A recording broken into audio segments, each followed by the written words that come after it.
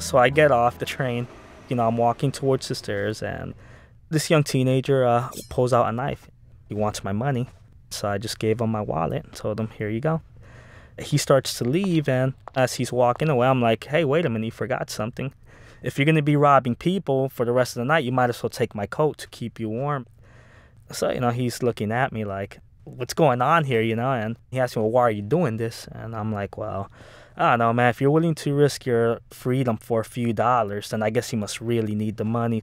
I mean, all I wanted to do was go get dinner, and if you really want to join me, hey, you're more than welcome. So I'm like, look, you can follow me if you want. I just felt maybe he really needs help.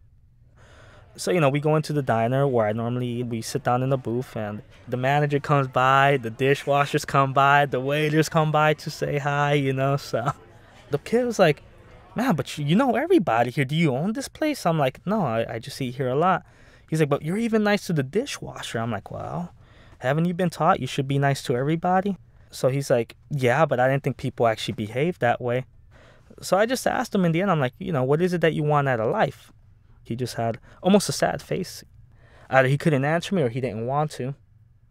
The bill came, and I look at him and I'm like, look, I guess you're going to have to pay for this bill because you have my money and I can't pay for this. So if you give me my wallet back, I'll gladly treat you. He didn't even think about it. He's like, yeah, okay, here you go. So I got my wallet back. And I gave him $20 for it. I figure maybe it'll help him. I don't know.